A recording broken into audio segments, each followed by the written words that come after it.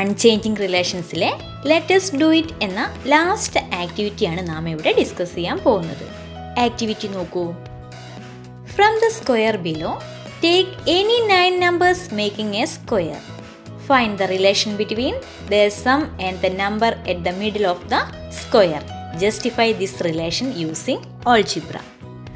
താഴെ കൊടുത്തിരിക്കുന്ന ചതുരത്തിൽ ഒരു സമചതുരത്തിൽ വരുന്ന ഏതെങ്കിലും 9 സംഖ്യകൾ എടുക്കുക. അവയുടെ തുകയും സമചതുരത്തിന്റെ മധ്യത്തിലുള്ള സംഖ്യയും തമ്മിലുള്ള ബന്ധം വിശദീകരിക്കുക. ഈ ബന്ധം ബീജഗണിതം ഉപയോഗിച്ച് സമർത്ഥിക്കുക. ഈ റെക്റ്റാങ്കിളിനകത്ത് ഹൊറിസോണ്ടലായും വെർട്ടിക്കലായും 6 നമ്പേഴ്സ് വരുന്ന രീതിയിൽ ഒരു പ്രത്യേക ഓർഡറിലാണ് നമ്പേഴ്സ് എഴുതിയിരിക്കുന്നത്. ഫസ്റ്റ് കലണ്ടർ മാത്തിൽ നാം ചെയ്ത പോലെ 9 നമ്പേഴ്സ് ഒരു സ്ക്വയർ ആയി വരുന്ന രീതിയിൽ എടുക്കുന്നു. സ്ക്വയേഴ്സിലെ നമ്പേഴ്സ് എന്ന് പറയുന്നത് 3, 4, 5, 9, 10, 11, 15, 16 and 17. ഫസ്റ്റ് നമുക്ക് അവയുടെ സം കണ്ടെത്താം. 3 plus 4 plus 5 plus 9 plus 10 plus 11 plus 15 plus 16 plus 17 equals 90. 90 എന്ന സമ്മും മിഡിൽ നമ്പറായ 10ഉം തമ്മിലുള്ള റിലേഷനാണ് നമുക്ക് കണ്ടെത്തേണ്ടത്. 9 into 10 90 അല്ലേ? അതുകൊണ്ട് സം എന്ന് പറയുന്നത് 9 times the middle number. ഈ സ്ക്വയറിലെ മിഡിൽ നമ്പറായ 10ന് മറ്റ് നമ്പേഴ്സുമായിട്ടുള്ള റിലേഷൻ നമുക്കൊന്ന് എഴുതി നോക്കിയാലോ. 10ന്റെ റൈറ്റ് സൈഡിലുള്ള 11 എന്ന് പറയുന്നത് 10 plus 1, ലെഫ്റ്റ് സൈഡിലെ 9 എന്ന് പറയുന്നത് 10 minus 1. എബോ നമ്പറായ 4 10 minus 6 ആണ്. എന്തുകൊണ്ടാണ് 6 വന്നത്? ഒരു റോയിൽ നാം 6 നമ്പേഴ്സ് ആണ് എഴുതിയിരിക്കുന്നത്. ബിലോ 16 എന്ന് പറയുന്നത് 10 plus 6 ആണ്. ഡയഗണലായി വരുന്ന 3 10 minus 7 ആണെങ്കിൽ ബിലോ വരുന്ന 17 10 plus 7 ആണ്. മറ്റൊരു ഡയഗണലായിട്ട് വരുന്ന 15 10 plus 5 ആണ്. എങ്കിൽ എബോ വരുന്ന 5 10 minus 5 ആണ്. റെക്റ്റാങ്കിളിലെ ഏത് സ്ക്വയർ ഷേപ്പിൽ നമ്പർ എടുത്താലും മിഡിൽ നമ്പർ മറ്റു നമ്പേഴ്സുമായി ഈ ഒരു റിലേഷൻ എപ്പോഴും സാറ്റിസ്ഫൈ ചെയ്യും. നമുക്കിത് ഓൾജിബ്ര ഉപയോഗിച്ച് എഴുതി നോക്കിയാലോ.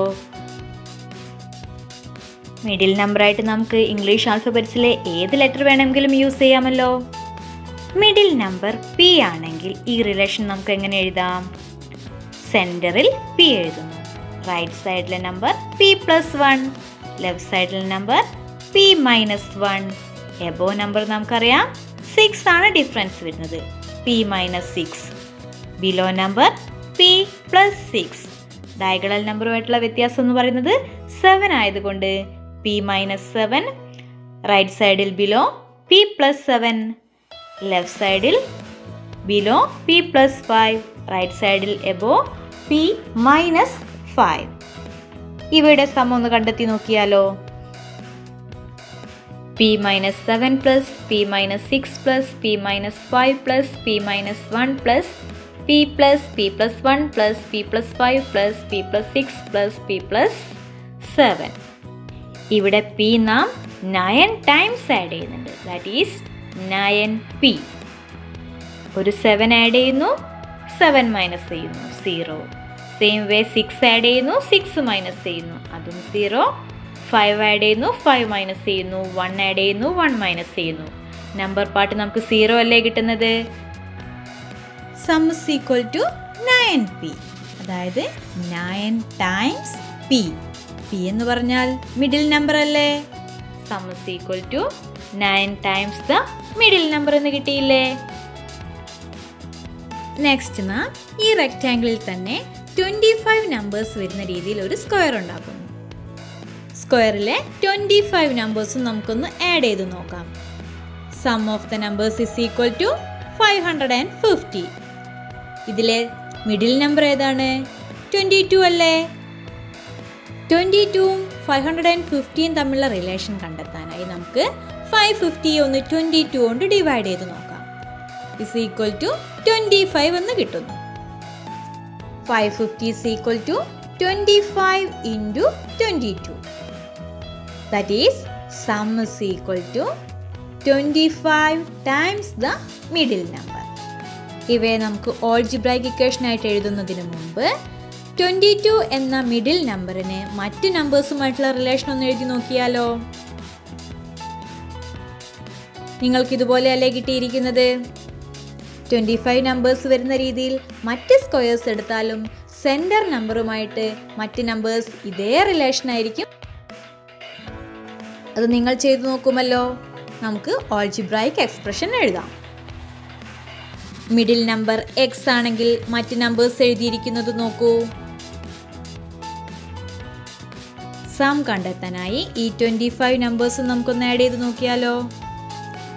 എക്സ് എന്ന വേരിയബിൾ 25 ടൈംസ് ആഡ് ചെയ്തത് കൊണ്ട് 25x. നമ്പർ പാർട്ടായ 14, 13, 12, 11, 10, 8, 7, 6, 5, 4, 2, 1 എന്നീ നമ്പേഴ്സ് ആഡ് ചെയ്തിട്ടുണ്ടെങ്കിലും അവയെല്ലാം മൈനസ് ചെയ്യുകയും ചെയ്തിട്ടുണ്ട്. അതുകൊണ്ട് 0 അല്ലേ. Therefore sum is equal to 25 times x. x middle number ആയതുകൊണ്ട് sum is equal to 25 times the middle number. Next നമുക്ക് കലണ്ടർ മാജിക്കിലേക്ക് വരാം. കലണ്ടറിൽ 9 നമ്പേഴ്സ് വരുന്ന രീതിയിൽ ഒരു പ്ലസ് ഷേപ്പ് ഉണ്ടാക്കി നോക്കൂ. ഇവിടെ മിഡിൽ നമ്പർ 17 ആണല്ലോ. ആ 17 ഇവയുടെ സമ്മുമായിട്ടുള്ള റിലേഷനാണ് നാം കണ്ടെത്താൻ പോകുന്നത്. അതിനായി ഇവയുടെ സം കണ്ടെത്താം. 153 അല്ലേ.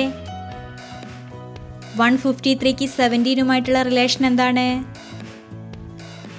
9 times 17 is equal to 153. ഈ ഒരു ഷേപ്പിൽ കലണ്ടറിൽ നമ്പേഴ്സ് എടുത്തു കഴിഞ്ഞാൽ എപ്പോഴും സം എന്ന് പറയുന്നത് 9 ടൈംസ് മിഡിൽ നമ്പർ ആയിരിക്കും. ഇവയുടെ സം തന്ന് മിഡിൽ നമ്പർ ആണ് കാണേണ്ടതെങ്കിൽ എന്ത് ചെയ്യണം? Middle number is equal to some divided by 9 ചെയ്താൽ പോരെ. നെക്സ്റ്റ് നാം 13 സ്ക്വയേഴ്സ് വരുന്ന രീതിയിൽ ഒരു സ്റ്റെപ്പ് ഷേപ്പിലാണ് നമ്പേഴ്സ് എടുത്തിരിക്കുന്നത്. ഇവയുടെ മിഡിൽ നമ്പർ ഏതാണ്? 16.